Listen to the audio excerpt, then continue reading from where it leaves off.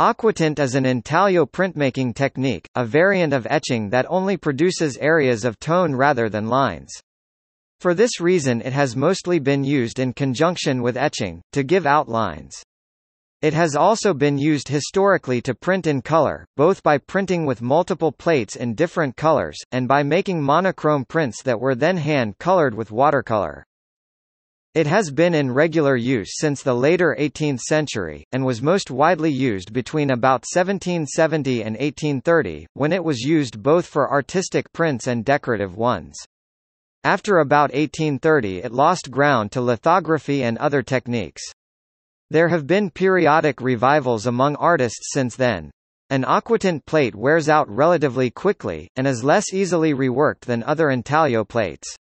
Many of Goya's plates were reprinted too often posthumously, giving very poor impressions. Among the most famous prints using the aquatint technique are the major series by Goya, Many of the Birds of America by John James Audubon with the color added by hand, and prints by Mary Cassatt printed in color using several plates.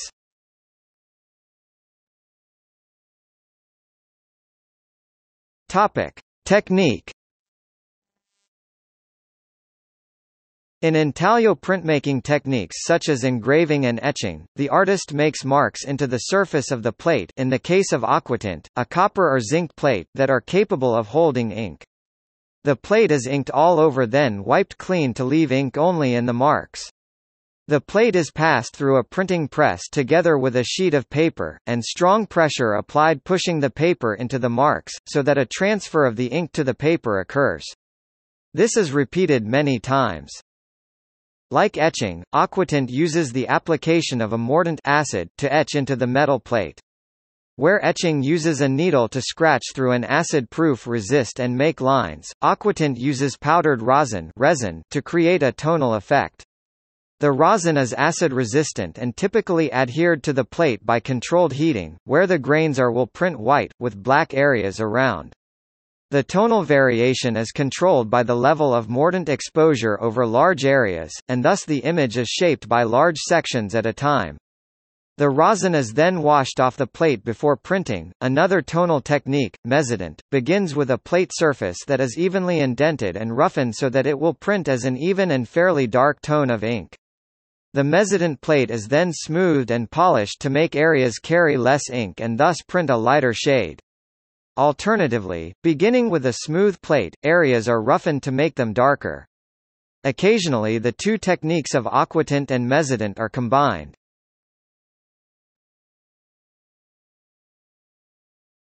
Topic: History.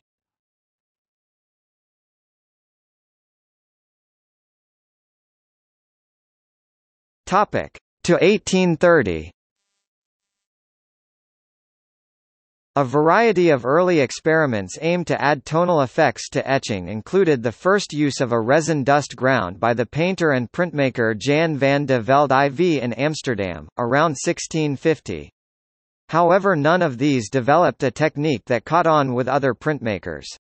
Experimentation by several artists with somewhat different techniques reached a peak after about 1750, and as they were initially very secretive, the history of the emergence of the standard technique remains unclear. Various claimants include the Swede Per Floating working with the Frenchman François-Philippe Charpentier in 1761, J. B. Delafosse in 1766, working with the amateur Jean-Claude Richard, often rather misleadingly known as the Abbé de Saint-Non, in 1766, and Jean-Baptiste Le Prince in 1768–69. Le Prince was more effective than the others in publicizing his technique, publishing Découverte du procédé de gravure au lavis in 1780, though he failed to sell his secret in his lifetime. It was bought posthumously by the Académie Royale de Peinture et de Sculpture in 1782, who released it on an open basis. Though England was to become one of the countries using the technique most, the earliest English aquatints were not exhibited until 1772, by the cartographer Peter Perez Burdett. It was taken up by the watercolorist Paul Sandby, who also seems to have introduced technical refinements as well as inventing the name aquatint. In England, artists such as Sandby and Thomas Gainsborough were attracted by the suitability of etched outlines with Aquatint for reproducing the popular English landscape watercolours, which at this period usually also had been given an initial outline drawing in ink. Publishers of prints and illustrations for expensive books, both important British markets at the time, also adopted the technique. In all these areas, a print with etching and aquatint gave very satisfactory results when watercolor was added by relatively low-skilled painters copying a model, with a flat wash of color on top of the varied tones of the aquatint. After the French Revolution, one of the most successful publishers in London, the German Rudolf Ackermann, had numbers of French refugees working on the floor above his shop in the Strand in London, each brushing a single colour and then passing the sheet down a long table. Over the same period in France, there was sustained interest in techniques for true colour printing using multiple plates, which used multiple printmaking techniques which often included aquatint or mezzotint for tone. Artists included Jean-François Geninette and Philibert-Louis Debucourt, whose La Promenade Publique is often thought the masterpiece of the style. Another branch of this French movement mostly used mezzotint for tone and came to specialize in illustrating medical textbooks. This was at first led by Jacob Christophe Leblond (1667–1741), who very nearly anticipated modern CMYK color separation, and then carried on by his pupil Jacques-Fabien Gautier d'Agati and later members of the d'Agati family until around 1800. Goya, maker of incontestably the greatest prints using aquatint, probably learned of the technique, though Giovanni David from Genoa, the first significant Italian to use it. Goya used it, normally with etching and often burnishing and other techniques, in his great print series Los Caprichos (1799), Los Desastres de la Guerra (1810–19), La Tauromachia (1816), and Los Disparates (ca. 1816–23). Topic: Revival. After a period of several decades in the central 19th century when the technique was little used, and definitively superseded for commercial uses, it was revived near the end of the century in France, by Édouard Manet, Félicien Rops, Degas, Pissarro, Jacques Villon and other artists. In 1891, Mary Cassatt, based in Paris, exhibited a series of highly original colored drypoint and aquatint prints, including Woman Bathing and the Coiffure, inspired by an exhibition of Japanese woodblock prints shown there the year before.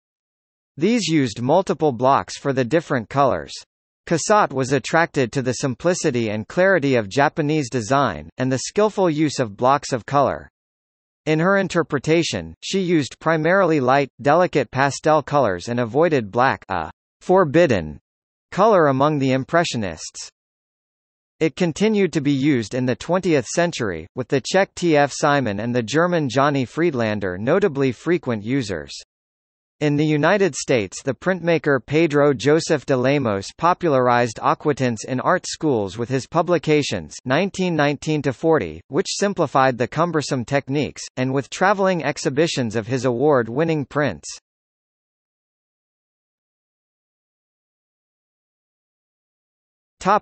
Modern process.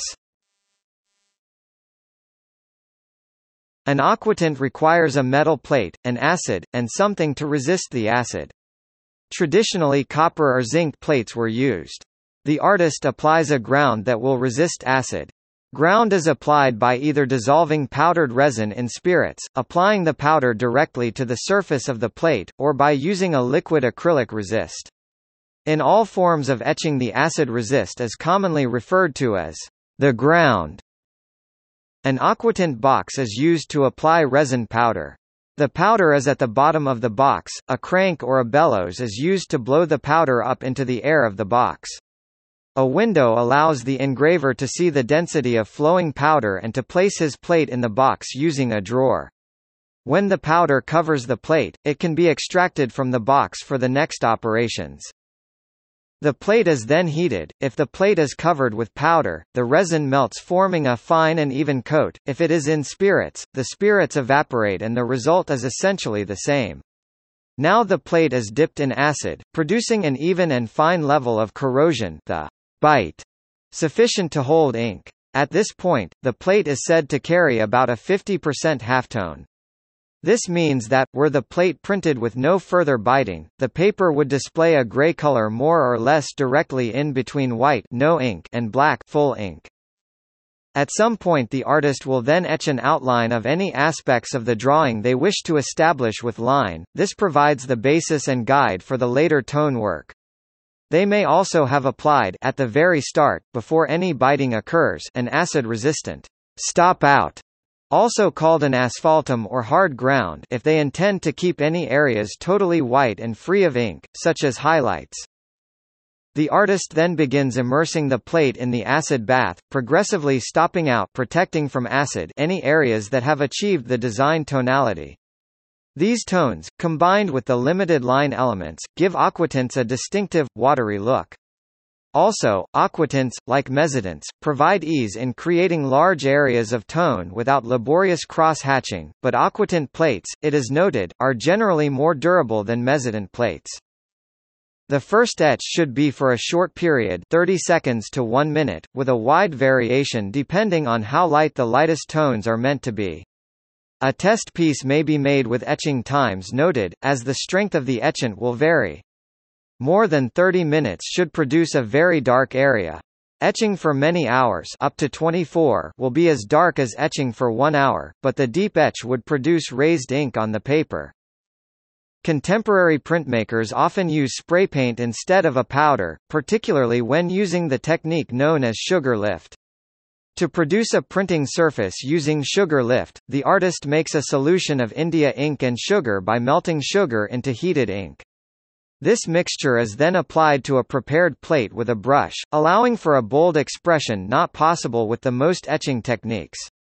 When the ink-sugar mixture is dry, the plate is coated with asphaltum, liquid ground. The plate is then submerged in warm water which dissolves the sugar so that the image lifts off the plate. The exposed areas are then aquatinted to hold ink and the plate is ready to be printed from.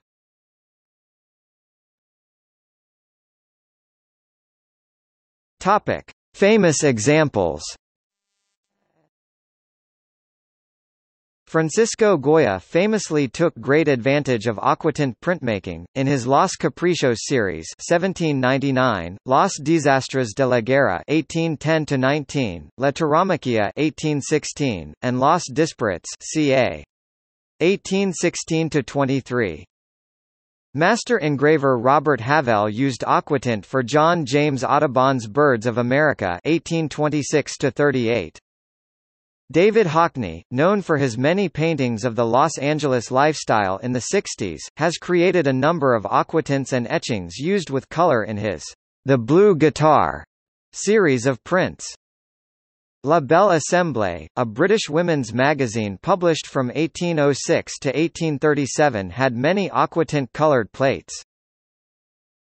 Notes